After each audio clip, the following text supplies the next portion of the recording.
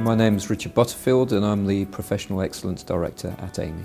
There are many aspects to my role, but one of the main ones is working on the development of all of our engineers and technicians.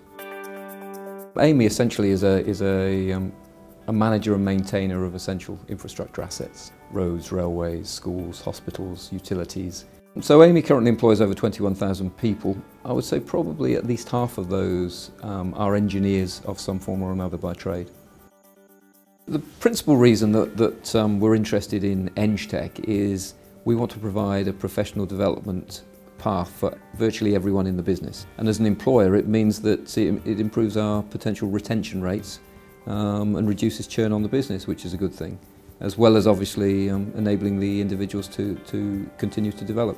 The primary purpose of EngTech for us is providing that starting point for the technicians to become qualified.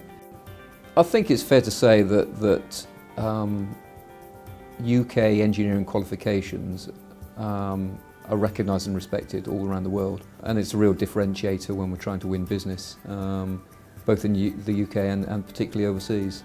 What we try to do is make it as easy as possible, so if one of our employees has got the will, then we'll help them find the way to gain their professional qualification.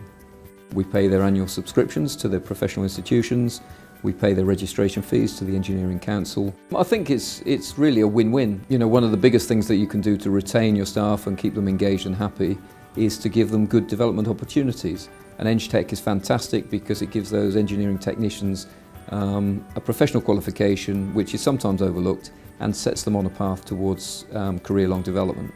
So it's a fantastic thing for them, fantastic thing for the business.